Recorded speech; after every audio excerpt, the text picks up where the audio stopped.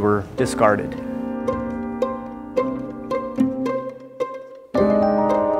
People who are worthless to society.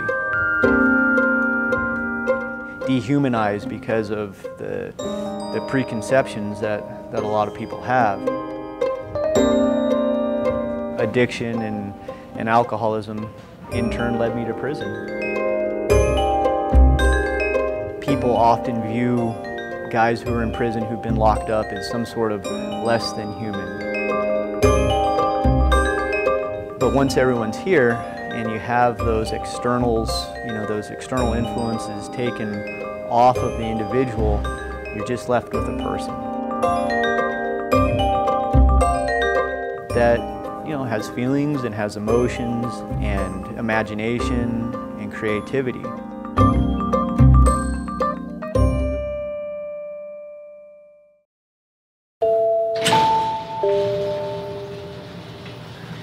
They're repurposing themselves, they're repurposing their ideas, they're recycled human beings in a way that are giving a chance in which they can create something. As many things in this whole art car world, there are no precedents or real reference points. One came as an email from someone at TCF, Trinidad Correctional Facility, exploring the possibility of having some of their inmates make an art car.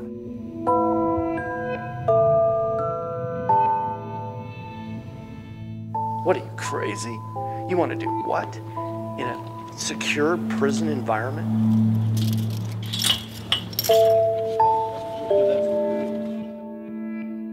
And it sounded appealing and impossible all at once. ArtoCade's an art car festival, and people say, well, what's an art car? Well, just they're embellished vehicles of all kinds, cars, trucks, motorcycles, golf carts, bicycles. So ArtoCade is just a big celebration of creativity by creating artfully kooky conveyances.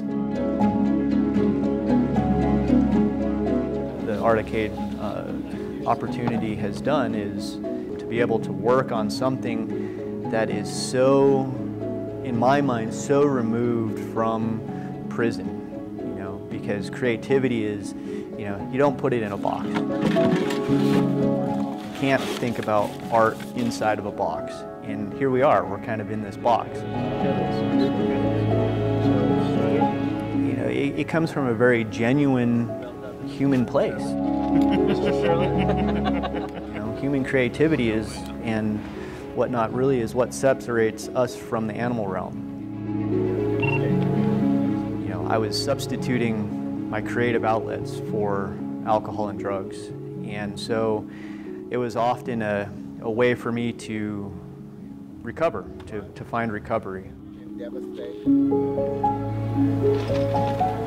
It's given me that pause that I need to make the right choice, because in my past what I've done is make the wrong choice. There are no mistakes in art. There aren't.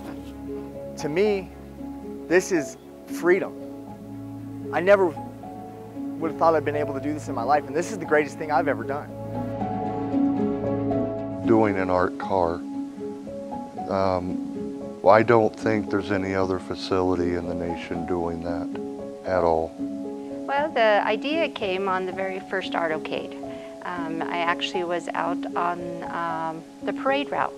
I looked up and I just was like, you know what? The men here, they can do this. Sawdust, pine cones, pine cone needles, rocks. It was pretty unique. They're using another part of themselves in a way that they had no anticipation, any more than when a soda can is made, that eventually it's going to end up being a piece of art. You can use that kind of rudimentary energy that may stem from like a creative mind to do something interesting, to repurpose something. Imagine if that garbage came to life and had something to say.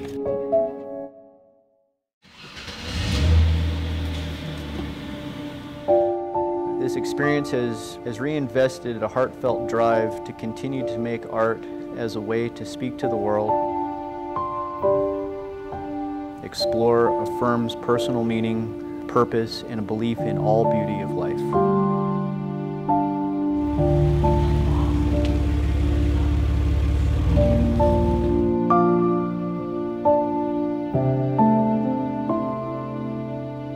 So we search for an outlet, a way to express, showcase our talents, and get a taste of success.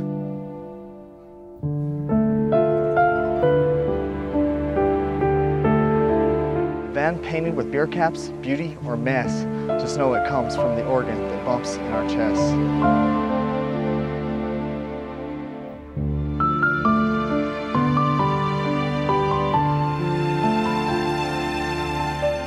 We were discarded into prison. But then to be able to find a purpose here, it's really like a portal to reality for me. This was a big black hunk of nothing, and it's like beautiful now.